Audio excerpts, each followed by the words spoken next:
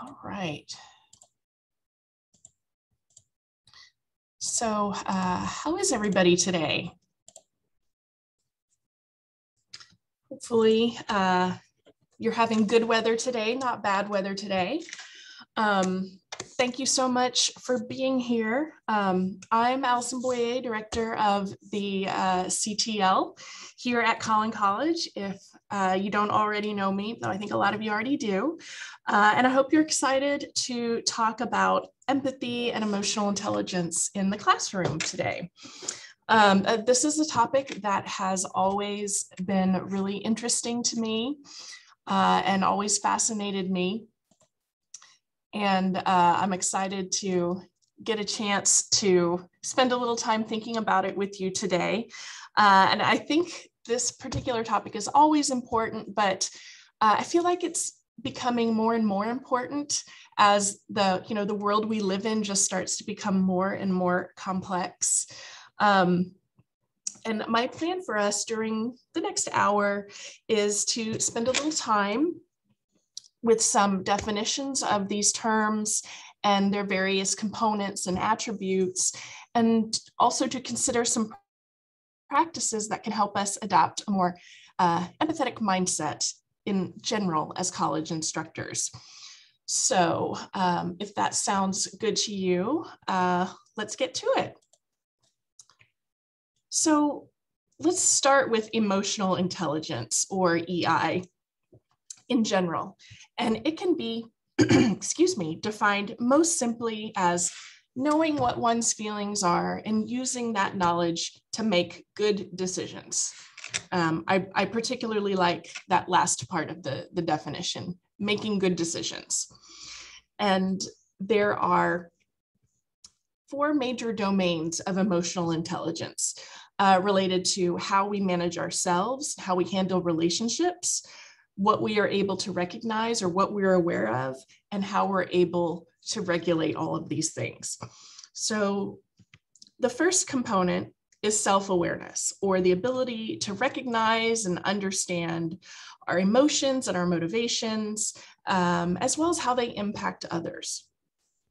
Along this recognition axis, next we have social awareness, or the ability to understand the needs and emotions of others. So then along this regulation axis, we have self-management, or the ability to control our own emotions and impulses in positive ways. And then finally, we have social skills, or the ability to build and manage relationships with others. So, I think it's pretty obvious here that emotional intelligence is undoubtedly a really complex topic that really deserves much more than a 1-hour webinar to explore really adequately. So today, my goal is for us to focus primarily on this social hemisphere of these 4 quadrants, and specifically the practice of empathy. So with that in mind, this kind of begs the question, what is empathy? So I want to turn that over to you all for a minute and ask, how would you all define empathy? When you think of it, how do you conceptualize empathy? You can pop it in the chat. You can unmute yourself and say something if you'd like. Either one is fine. Putting yourself in another's shoes, absolutely. Yeah, thanks, Stephanie. Seeing things from another person's viewpoint. Yeah, thanks, Shauna. Yeah, Adam's right. Literally an ability to feel with. Caring. Yes, thank you, Randy. It is very much about caring and feeling with others, like Adam said. Sharing feelings or understanding another's feelings. Yeah, exactly. You're all absolutely on the money here. So the definition that I really like is another really simple one. And that is this: empathy is the ability to sense other people's emotions, coupled with the ability to imagine what someone else might be thinking or feeling. So everything that we've been listing in the chat so far is absolutely right. So this idea of feeling with others, being able to imagine what other people are feeling and kind of see it from their respective perspective, And Kashif here has I really like what he's sharing in the chat here, specifically about teacher empathy, which we're going to talk about in a minute, and this idea of remembering your student life and including all the struggles that you've been through. Yeah, I think that's a great way to look at it. So let's look at it through the lens of being a teacher. And zoom in even a little bit more here. So we can conceptualize teacher empathy, much like Kashifa's listed here for us, as the degree to which instructors work to deeply understand students' personal and social situations, feel caring and concern in response to students' positive and negative emotions, and communicate their understanding and caring to students through their behavior. And this definition here touches on a lot of the major attributes that we're going to be focusing on here during this webinar. So there's a great deal of research, so much research, that supports the importance of empathy and EI for instructors and the teaching and learning process in general. And in fact, there is a neural connection between the thinking and emotional centers of the brain, and that connection can serve to either enhance or conversely inhibit a person's ability to learn. So when we're dealing with emotions positively, they can activate or stimulate the brain, encourage better storage and better recall of information. Or on the flip side, negative emotions and stress can in fact kind of hijack cognition, reduce the opportunity for neuron growth, and pretty much just get in the way of learning. So when our emotional resources are being stressed and they're focused on some negative emotion, all of our energy goes towards that, and we have less bandwidth left over to focus on the learning process. So being aware of the emotions that are happening in our classroom and responding with empathy are really important for us as teachers. So in kind of a nutshell, here are the things that the literature tells us about empathic teaching. So first of all, it fosters better teacher-student relationships. This is probably not surprising, right? It creates a more positive and effective learning environment based on these things that we just talked about. It also facilitates more motivated learning from our students. When students know that we care, they're going to care more about what they're doing. Empathy is also positively correlated with improved student performance, as well as reduced student incivility, which I think is really interesting. It also is positively correlated with reduced stress for both students and teachers alike, which you may find interesting, as well as perceptions of higher teaching efficacy, again, by both students and teachers as well. So, you know, as you can see here, there are a lot of really good reasons to practice empathy in our classrooms. So I'm assuming the reason you're all here today is to think about how exactly can we do that? What are some ways that we can be more empathetic teachers? So let's shift to that then and consider the ways that we might cultivate an overall empathy mindset, as well as teaching practices that can help us demonstrate empathy in meaningful, effective, and reasonable ways. Okay, so I'm going to focus on 4 essential attributes of empathy here: perspective taking, setting aside judgment, understanding emotions, and communicating that understanding to our students. Okay, so let's start with perspective taking. That's where we started when we started thinking about the general definition of empathy, right? And it's in the title of the session, putting ourselves in our students' shoes. Being purposeful about considering other people's viewpoints, and in this case, the perspectives and situations of our students. So to nurture this attribute, you want to adopt the mindset of identifying possible non-pejorative reasons for undesirable student behaviors. So in other words, those moments when you feel frustrated with a student, when they don't turn in an assignment or participate in class or don't perform the way you want them to, we want to purposefully work to consider some reasons that these behaviors might be happening other than these students, they're just lazy, they're forgetful, they don't care, they're entitled and don't care about their education, right? Those reasons probably come really easily to us. So we have to work to think about some other possible reasons. So just off the top of your head, we're just going to spitball it here. What are some possible non-pejorative reasons a student might not say, turn in an assignment? What are some reasons besides they're lazy or forgetful or entitled? Working too many hours, yeah, it feels like a failure. Health problems, absolutely. Working 40+ hours a week. Time management, yep. Family problems, absolutely. There are all different kinds of things that could be at play in our students' lives. Emotional distress, mental health challenges. Yeah, there's a lot of research that shows us that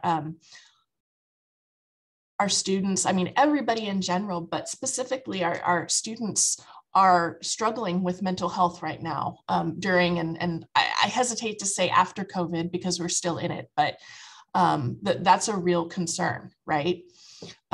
So physical health, mental health, all of these things that we don't necessarily know that's going on in our students' lives. So we want to try to remember that there are other reasons besides just those really negative ones that might pop into our head.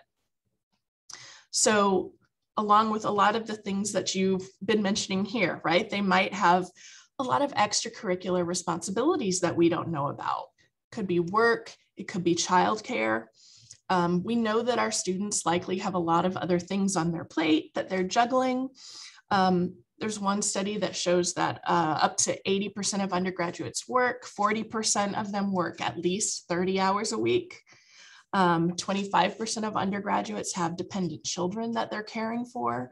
And these numbers might be even higher for some of our students here at Collin. They might also struggle with a fear of failure or a lack of self-efficacy, which was also mentioned in the chat. They might be worried that they're not going to succeed, so they don't do it at all. That can be really paralyzing, right? There are lots of other things we might consider as well. Stereotype threat, for instance. Students of color or other students might struggle with this fear of confirming a negative stereotype about some identifying group that they're in. And that has been shown to very much interfere with student performance. Similarly, many students, such as first-generation college students, might also struggle with belonging uncertainty, which occurs when people feel like they're not valued, they're not respected, they're not included, or feel that, again, maybe feel like they don't belong there and they're not sure how they fit in. So these are just a few things. You guys already identified a lot of other kinds of what we're calling non-pejorative reasons for student behavior. So practices, what are some practices that can help us with perspective taking? First, obviously, we want to work really hard to recognize the social and or personal context of our students in which they're going to be operating.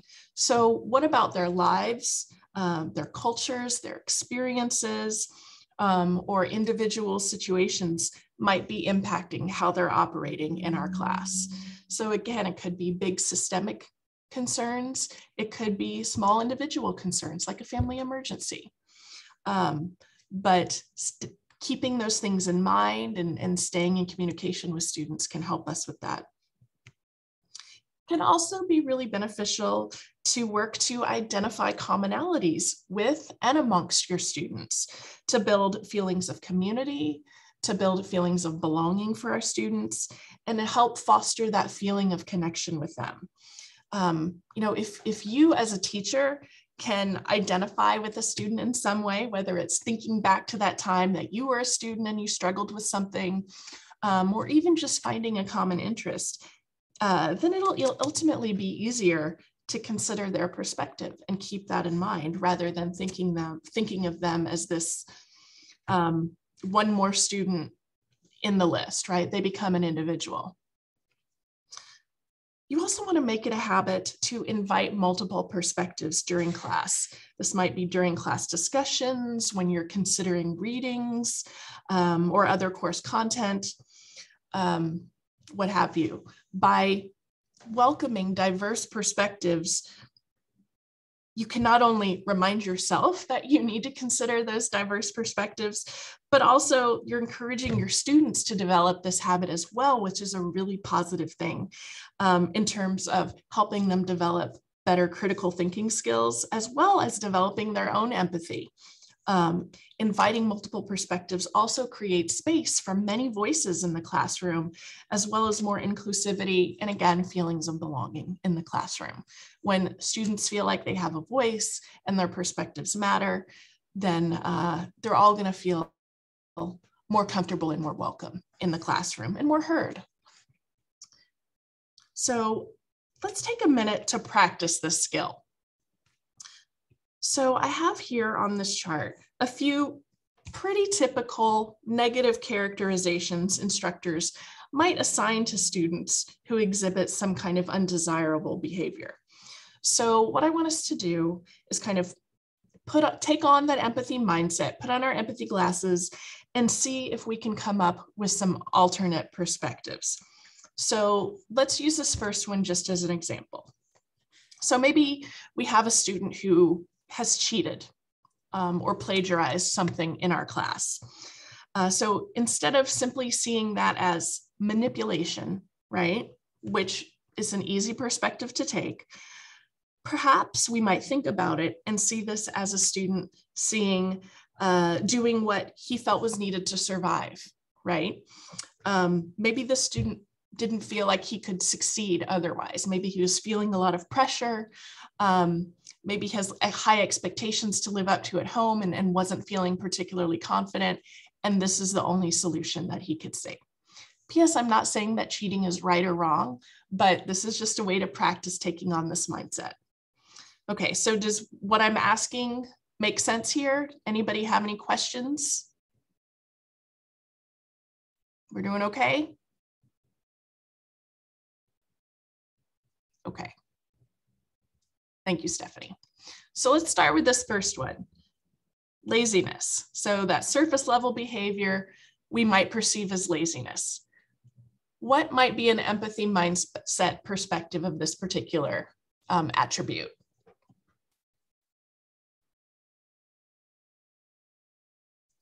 What are some reasons for something that we might perceive as laziness?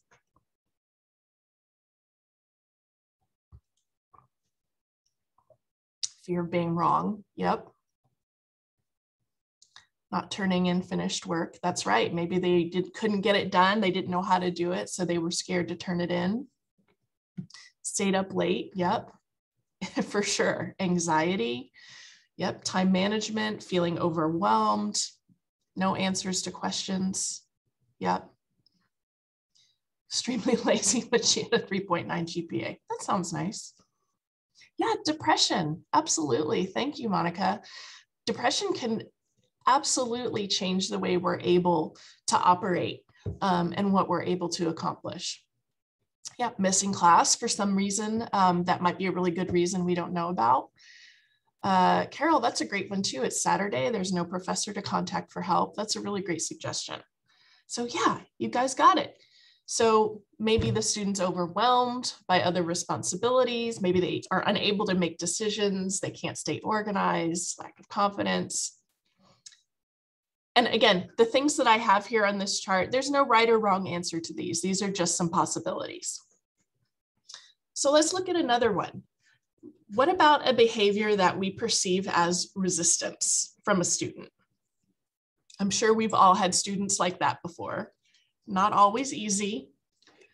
I know I struggle with that myself when I'm in the classroom. So what are some possibilities for resistance? So maybe what I mean by resistance is, say, a student who's refusing to participate in an activity you've given them in class, or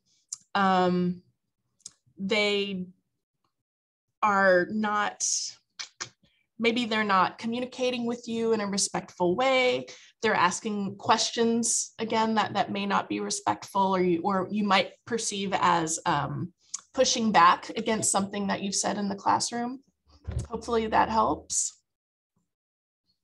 Yeah, maybe they don't understand the assignment. They're not confident in their response. For sure. Don't feel comfortable interacting. Yes, absolutely. Cannot accept failure. Yes, for sure. I think that's a big one.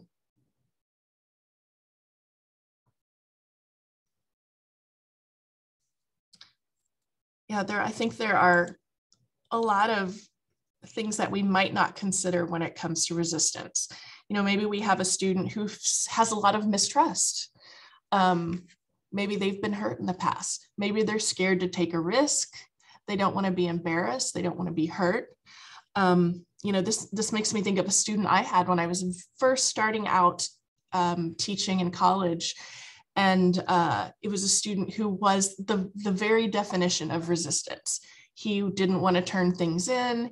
He didn't want to participate in class. He didn't want to answer questions. You know, and I was barely older than he was at the time, you know, in my early 20s, just starting out in grad school. And I finally had a conversation with him and realized that fear of failure is what was sparking his resistance. This was his third time to take the class. He had failed it twice before. He had basically convinced himself that he was going to fail again. So why bother? Why willingly, you know, what he perceived to be as look stupid in class by trying when he knew that he wasn't going to do well anyway.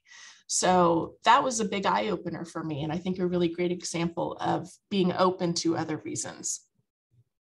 So let's do one more. Let's skip down to seeking attention.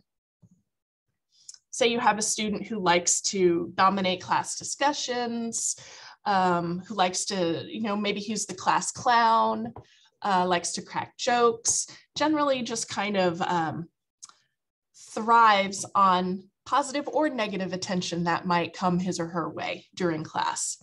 What are some potential empathy mindset reasons for that kind of behavior? Yeah, lack of self-awareness for sure, especially if we have younger students, right? Their brains are still developing at that point. Other ideas?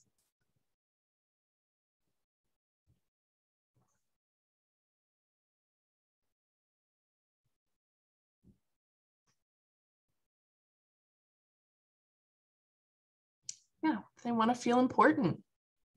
They want to let the teacher know they are trying. I like that one, Carol. Thank you.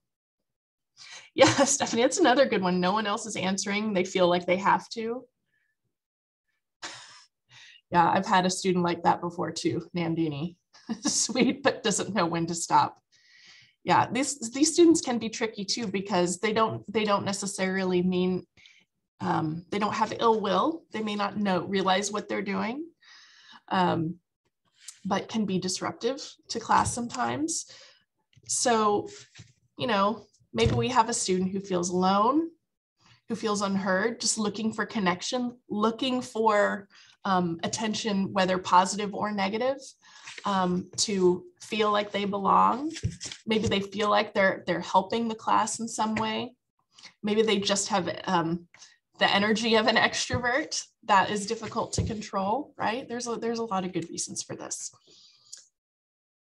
So any questions at this moment in time? Is everything making sense so far? I feel okay to keep moving forward.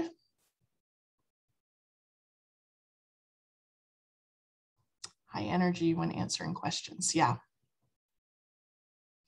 Yeah, Nandini, that's a great point. Sometimes acknowledging the effort can help. I totally agree. I once had a student who was like this, maybe not negative attention, but very much kind of like the first to answer, the conversation dominator. And I had a conversation with him during an individual conference, and he was actually very aware that he was doing it, but he was doing that because he kind of felt bad when nobody would respond right away to questions that I asked, which was really helpful. And I, was able to have a conversation with him by saying, hey, look, thank you so much. I can tell you're really bright. You've got a lot of great ideas. And I know you're with me. But I need to hear from some of the other students in class too sometimes. So maybe we could have a signal like when I need your help or when I need you to wait a minute before you respond. He was really open to that and it went really well. All right. I just say it in class. I'll just say like, this is not the student's name. Let's call him Jack. So I will say, hey, okay, so Jack read the chapter. Who else did? Yeah, yeah, exactly. Yeah, I love doing things like, okay, I've heard from this side of the classroom a lot today. I want to hear from somebody on this side right now, or somebody from the back row. And that's a way also to do it without highlighting that individual student. Again, in good ways or bad ways, but sometimes appealing to their ego can help. That's for sure. All right, so setting aside judgment, this is the next attribute of empathy. This can be a really hard one sometimes, I think. We're academics. We've all been trained in the art of critical analysis and evaluating and assessment and all of these things. So in order to adopt this mindset, one thing we really need to do is get comfortable with interrogating and setting aside our own biases, any assumptions that we might make about our students, and any emotions that we might have, because we're bringing emotions into the classroom too. So we need to make it a habit to ask ourselves, what else do I need to know to understand better, right? What might I be missing? So again, I'm going to turn to you guys. What are some biases or assumptions that we might have about our students? Good or bad? Any thoughts?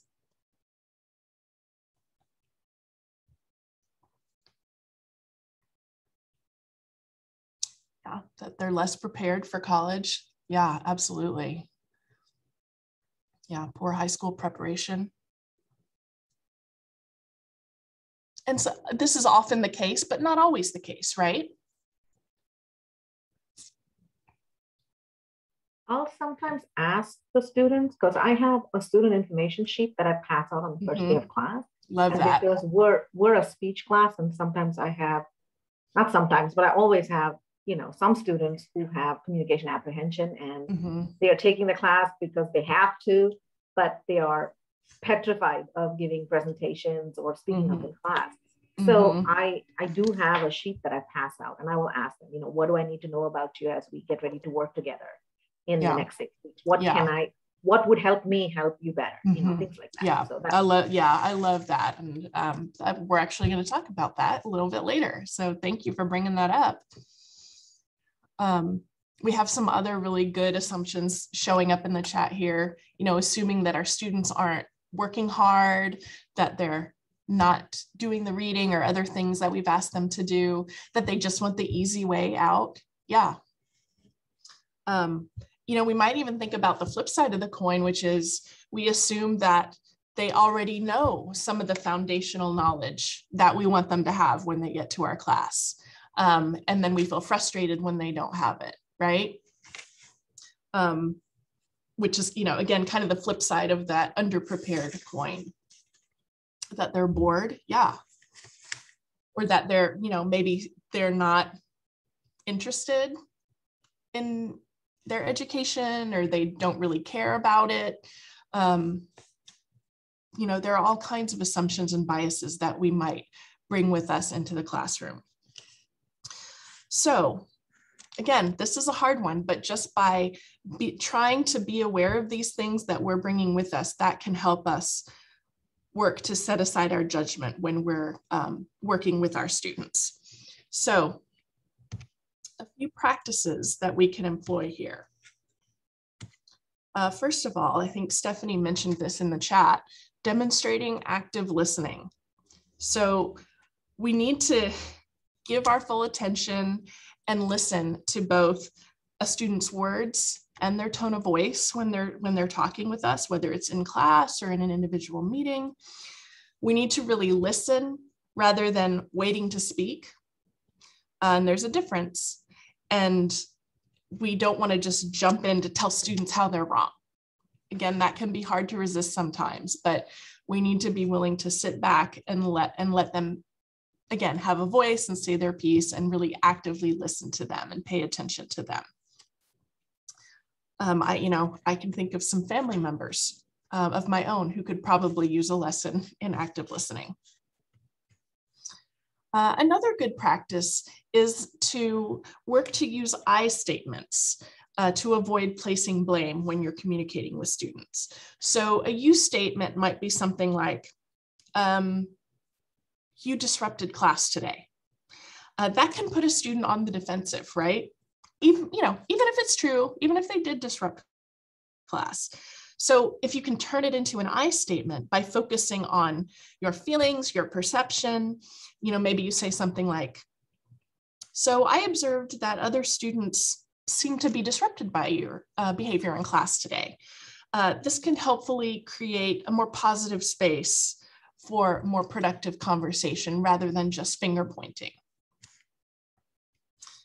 Now, if you've been to any of my other sessions, I know that you have definitely heard me talk about this one before, and that is demonstrating transparency with your students. Transparency about your expectations, about your rationale for whether it's your course policies, for an assignment that you're giving them, class activities, you name it.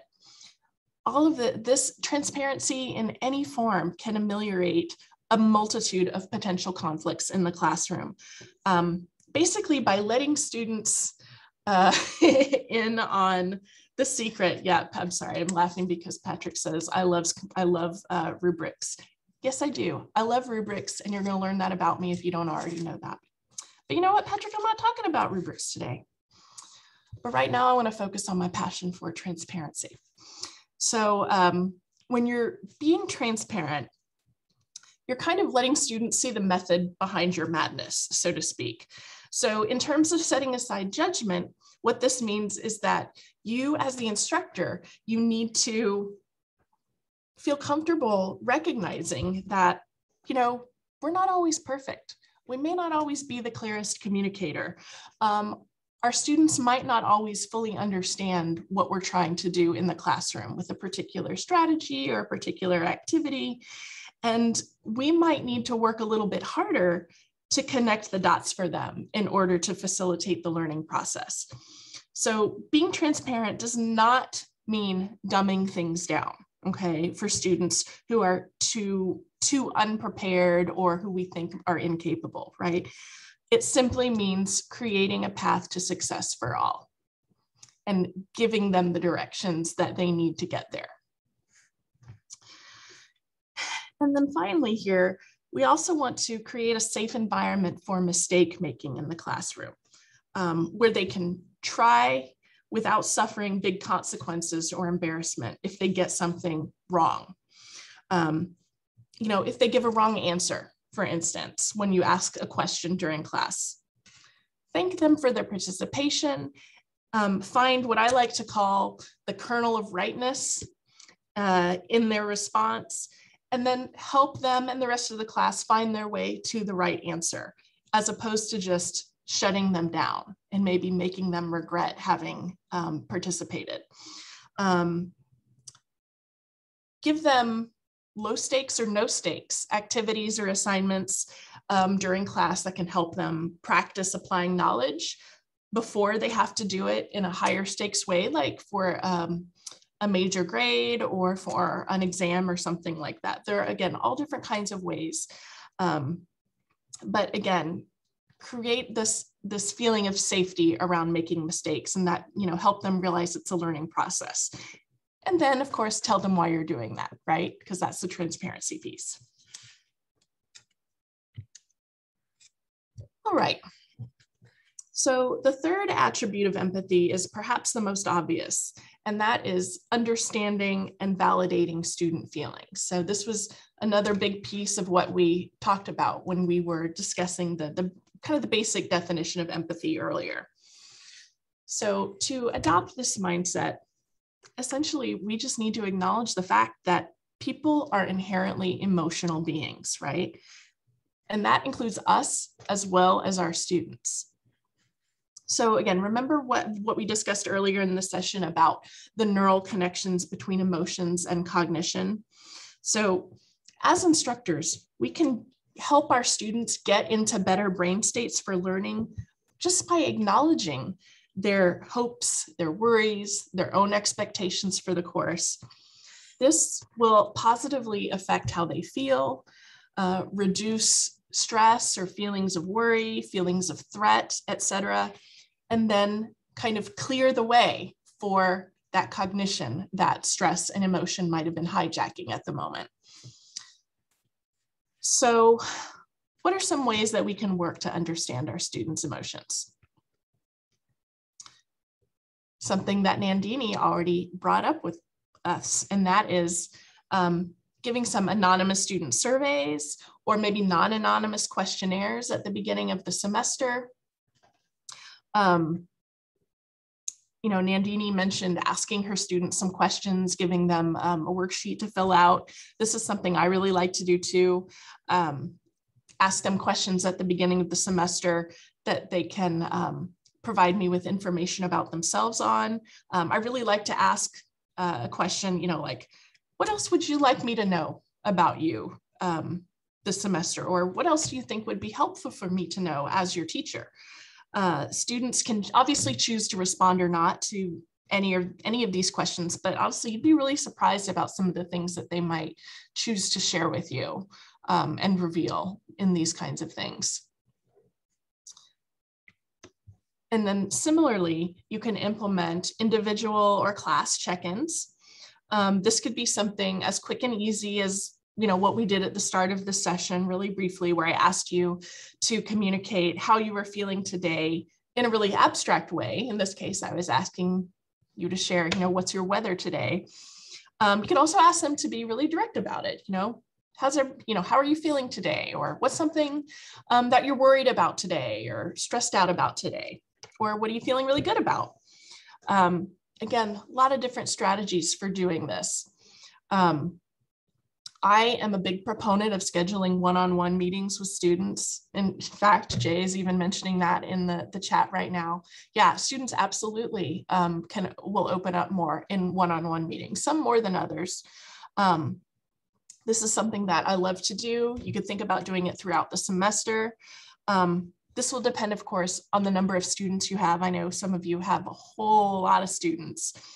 But these could even just be like 15-minute conversations that you have with them. Obviously it can be time consuming, again, depending on the number of students you have, but it can be very, very illuminating. As Jay suggests here, students feel more comfortable opening up with you in that particular setting. And it gives you a chance to really get to know them in a different and more personal way. If I hadn't done this in one of my classes, I would never have learned about a student of mine whose father was battling cancer. And the student then decided to turn down a basketball scholarship to an out-of-state college just to be closer to his father, which I thought was really amazing. And told me a lot about this student. And this was a very, very shy student, didn't talk much during class, very introverted. But him opening up to me in that way allowed us to kind of forge a connection that made him feel more comfortable opening up to me in other ways when he needed to. Another idea that I have not tried this before. So I can't speak to whether it's worked for me, but I really like this idea of a class mailbox. Which entails setting up kind of a comment box for students where they can leave notes if they want to communicate a struggle that they're having, something that's on their mind, a question that they might have. It could be anonymous, it could be non-anonymous. A different way that you could do this is, might be more familiar to you.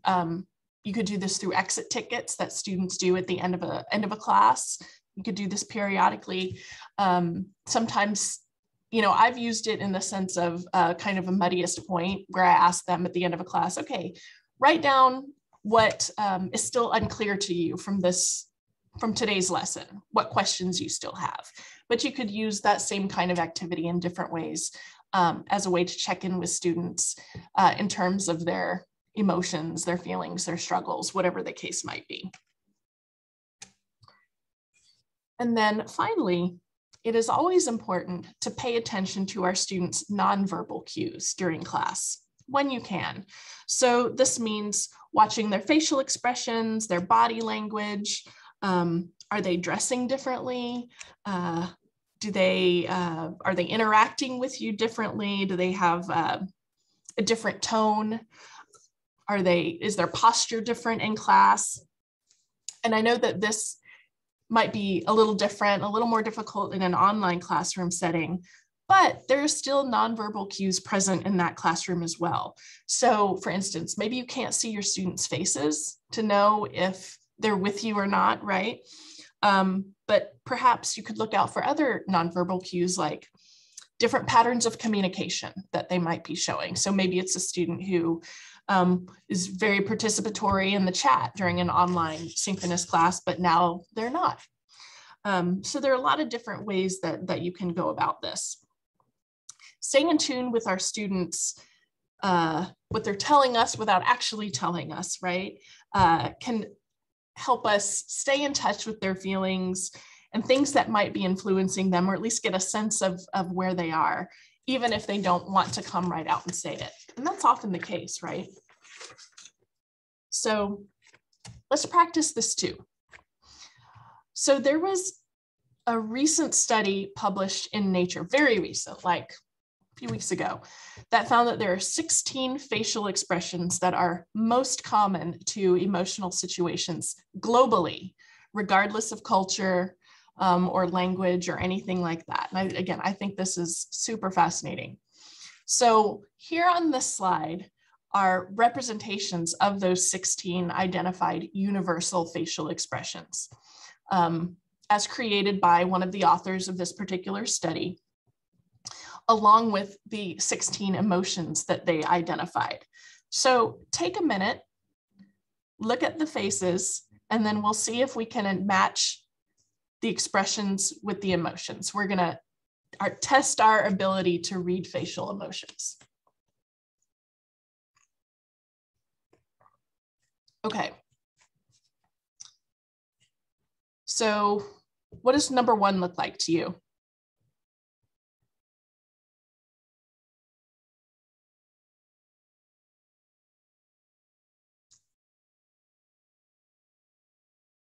Concern, puzzled, yep.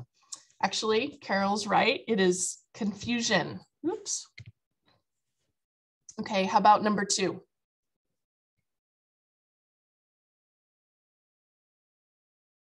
Any ideas?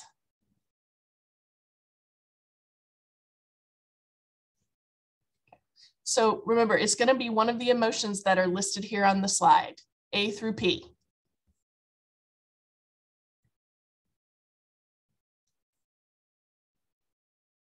Yep, you're all good.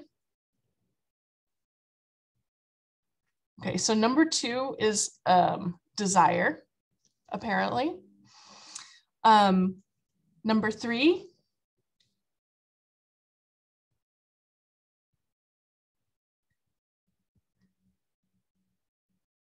Yep, it's pain.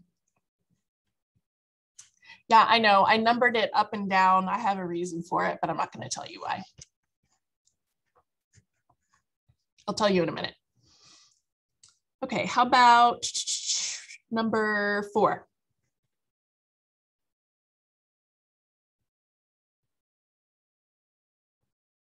Yep, it's amusement. that one's a little bit easier, I think. Some of these are hard. Okay, number 5, up there in the top row. I think this one's kind of hard. Yeah, it's contempt. It's F. Okay, 6.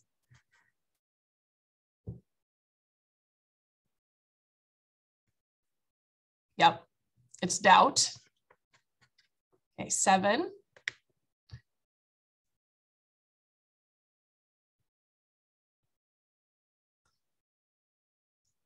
Yep, 7 is sadness. N. Number 8. Yep, absolutely, Stephanie, it's anger. B. Number 9, back in the top row.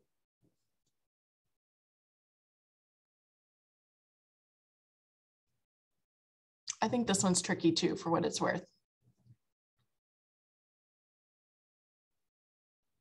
Yeah, this one's contentment, G. Okay, 10.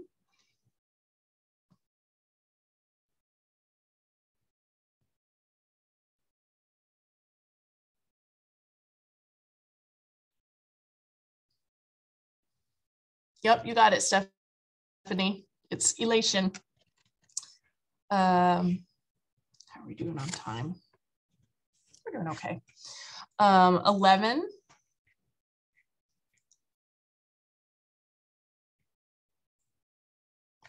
Yep, 11 is O, surprise. Good job. 12.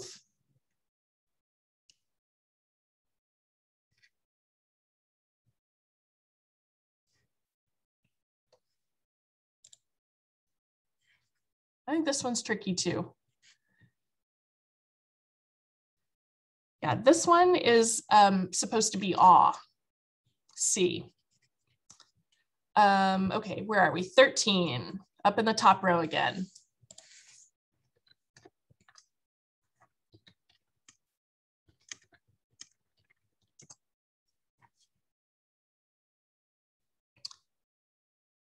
Yes, 13 is disappointment, I. So I think disappointment and sadness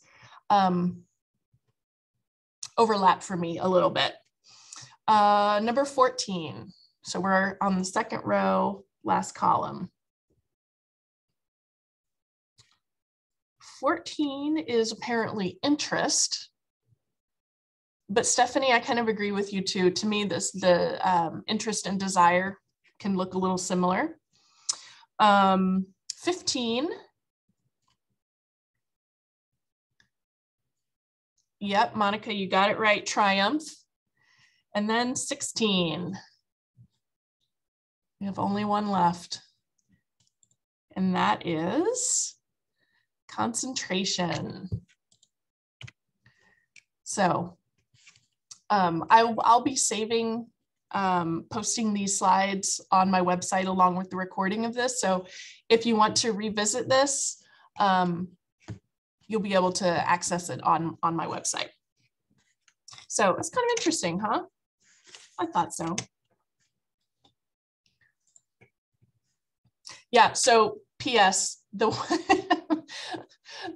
reason that I numbered it up and down is because I was trying to mix up the facial expressions. The original photo was a grid and I was cutting it up and moving things around, and I didn't want it to all be in alphabetical order because y'all are smart and y'all would figure that out right away. So that's why this weird numbering down as instead of across. So sorry for that. Okay, so let's look ahead then to the final attribute here of empathy, which is communicating understanding, which basically just means letting your students know that you recognize and respect their feelings and perspective. So to take on this mindset, it's important to acknowledge that people need to feel heard, not necessarily fixed, right? This one, I will confess, can be hard for me because I am a fixer. Someone comes to me to express something they're worried about, and I want to fix it right away. This is not always the right response. Sometimes people just want to feel heard. So how can we communicate this understanding? One strategy is to be purposeful about creating what's called a warm syllabus that establishes rapport between you and your students while also communicating course expectations.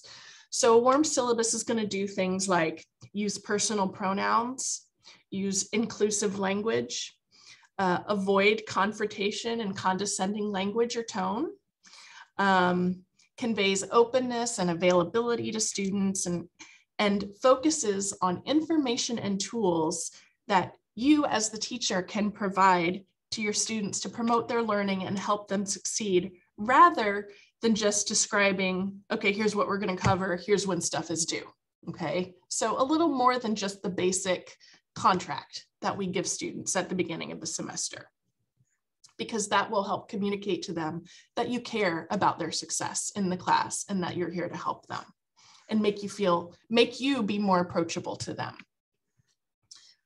You might also consider your late work, your resubmission policies, and giving students opportunities for a second chance if they have a bad day. That could be things like flexible due dates for assignments. It could be a revise and resubmit policy.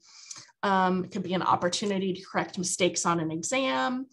Could be dropping the lowest grade, or even giving students a set number of tokens that allows them to redo assignments or make up for a class absence, submit late work. Again, there are a lot of different strategies to do this. I talked about some of these in a previous webinar. I think it was the uncertainty webinar that I did recently. But again, thinking about ways you can incorporate flexibility and give second chances to students can be beneficial. Again, it doesn't mean not holding them accountable for things, but just relaxing on some rigidity sometimes. Yeah, Joni, I love that idea. Joni writes that she used to allow one no questions asked psych day as long as it wasn't on a due date or exam day. Love that idea. Yeah, I think that's a great strategy. Another thing to consider is that you can provide opportunities to, kind of increase students' mental bandwidth by doing things like scaffolding their learning, breaking difficult content or big projects into smaller components that are spaced out, right? So it makes it easier for them to really do the assignment right. As well as providing formative feedback to them along the way, rather than after they've already turned something in, to help them course correct before it's too late. And then lastly, work to provide your students with a sense of progress to sustain their motivation, to maintain persistence. Point out things they're doing well along the way and provide them with lots of small wins to keep them going. This could even be something as simple as, saying, hey, Lori, thank you so much for that comment you made today in class. That was really thoughtful. Or even to the whole class, great job today, guys. That was a great discussion that we had. Thank you so much. Again, giving them that positive feedback when they're not expecting it can be really beneficial.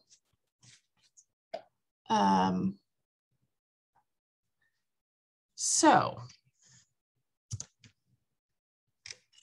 we've talked about attributes of empathy, good empathetic practices in the classroom, but obviously responding with empathy is not always going to be a piece of cake. But the good news is that it can absolutely be learned, right? There are, however, some responses that can get in the way of empathy and instead feel deflating or frustrating to the person to whom they're directed. So these, which I've heard called empathy busters, there are a few of them here, but these are some things to look out for. Advising or saying something like, you know what, I think you should do this. Giving them unsolicited advice. Similar to educating or saying something like, you could turn this into a positive experience if you just did this instead. One-upping. This might be one of my biggest pet peeves. And that is saying, You know, oh yeah, well, at least this didn't happen to you, or that's nothing. Let me tell you about my experience, right? That competitive response, not functional. Storytelling, which would be saying something like, you know what, that reminds me of something that I heard about, or I have a family member who loves to say, you know what, I saw something on Facebook about that. That drives me bonkers. Shutting down, which would be doing something like telling someone, you know, oh, cheer up, or don't feel bad about that. That's no big deal.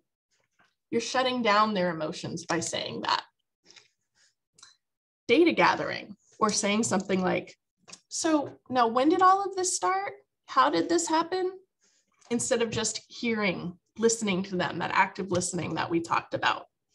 Correcting, this is really not effective. Saying, you know, that is not what happened. Let me tell you what actually happened. We have denial of feelings, which I think is similar to shutting down, where you say something like, you don't need to worry about that. That's not a big deal. Minimizing, similarly, you know, that doesn't matter. Don't, whatever, that's not important. And then diagnosing or analyzing, which might be saying something like, you know what your problem is? You're too much like this, or I think this has to do with that. So, you know, trying to diagnose your student or your friend. So be on the lookout for these. If you find yourself responding with one of these tactics, just try to be aware of it, try to disrupt that impulse, and go back to that active listening process that we talked about already. So just a couple of more thoughts here.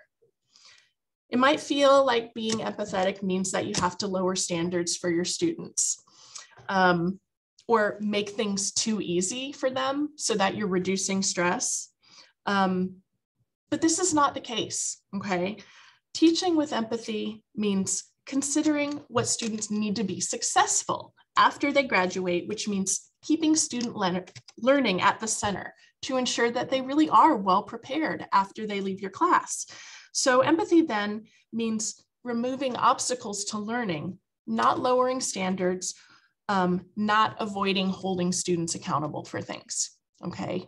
It does not mean that there's no discipline in the classroom or that there's no accountability.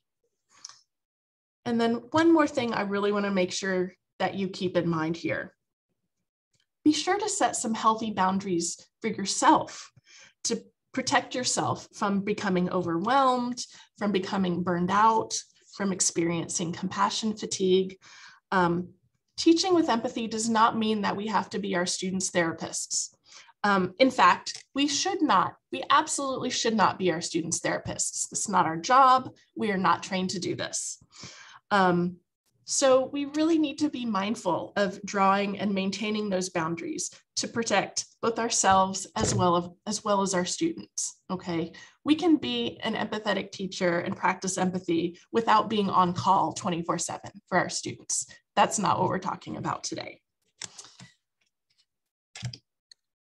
So as we wrap up, I hope that you've been thinking about your own teaching practices, your own responses, and how they align with some of the things we've discussed today. Any thoughts, kind of final reflections here about things you might want to try to change in your teaching, or some new practices you want to try to demonstrate more empathy in the classroom? Ooh, there's a typo there. I'm so embarrassed. In your classroom, not you classroom.